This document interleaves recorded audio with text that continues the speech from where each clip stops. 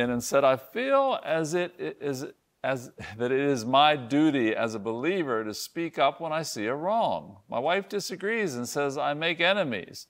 But I believe we're in the state in our world today because too many believers have not spoken up against sin. What do you say, Pastor Tim? Well, I think that's pretty much a loaded question because I experienced that in our church and in other, even here at CTV, where people felt that they were God's prophet and needed to speak into someone's life. And I understand there is a need in kind of our mamby-pamby, wishy-washy theology in some places that where we just love, grace, let's all let it go. And those things are important.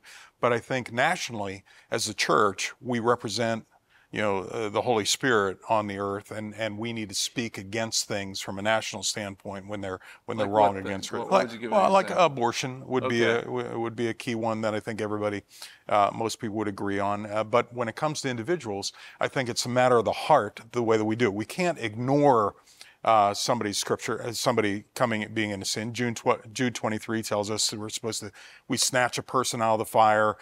James chapter 5 tells us that we end up saving them from death if we do.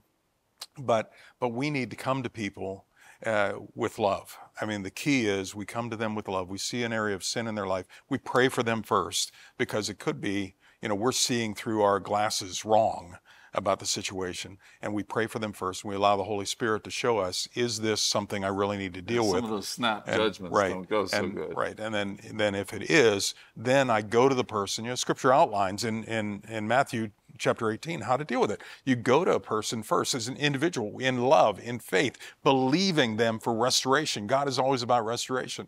And you go to the person, and then, we've got a whole lineup, which I'll let the other guys talk about. We've got a whole lineup of things to do. So I think we have that right. Lay the foundation for us, Pastor Glaze. Well, I think the other thing, too, you have to make sure and know what you're talking about. Mm-hmm. I've seen so many times when people have addressed another person and they didn't know what they were talking about, and it was wrong. So I think that you have to have facts when you begin. Now, again, as we looked at things, you kind of spoke on a national level. Right. And so there's the national level, but there's also, the personal level. And I think at that point, we need to know that we know what we're talking about. Right. Yeah, it's so easy to take the first thing we hear and just run with that. That's why we pray about it first. That's the key for me is praying about it first, because you can see something and it can be coming from a wrong perspective. You don't know the whole story. Right. You don't know what's going on. Pastor Jay. It kind of reminds somebody that said something one time. He says, you know enough to believe you're right, but not enough to realize you're wrong. So, one of the things I think is important about this, my duty to speak up against sin, is it deals with motive and intent as well.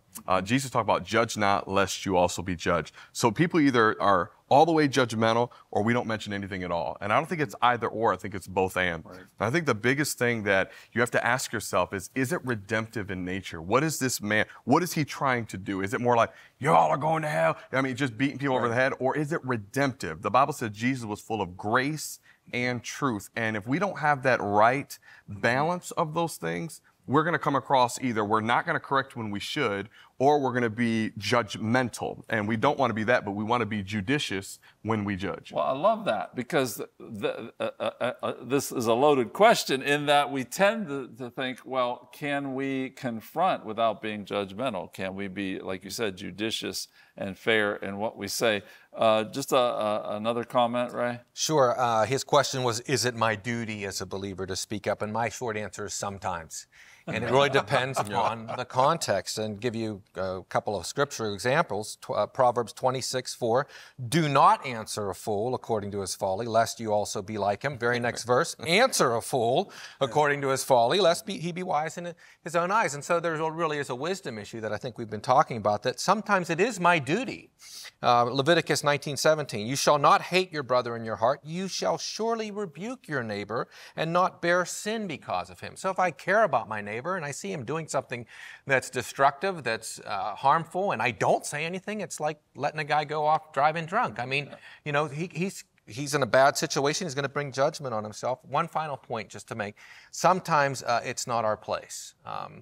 Paul talks to Timothy and to Titus, pastors, And he says to them, speak these things, exhort and rebuke with all authority, he says to Titus. And to Timothy, he says, those who are sinning, rebuke in the presence of all, that the rest may also fear. That was the job of the pastor. The pastor, and that plays in a lot of places, right? It's the job of the parent to rebuke, the teacher.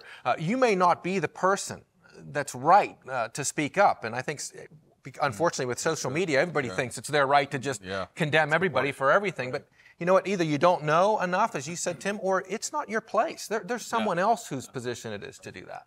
Yeah.